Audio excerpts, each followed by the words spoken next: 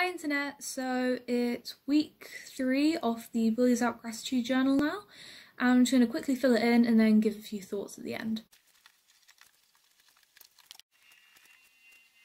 So that is week 3 done. I think a really interesting thing which you can do at week 3 is to look back at what you've put for I will on the gratitude area, and that's really interesting because I found in mine that there were patterns emerging. It was often that I would stick with hobbies and I would spend time with and cherish the people around me. So I think that's a really good way to kind of show yourself what you want to get out of time in lockdown.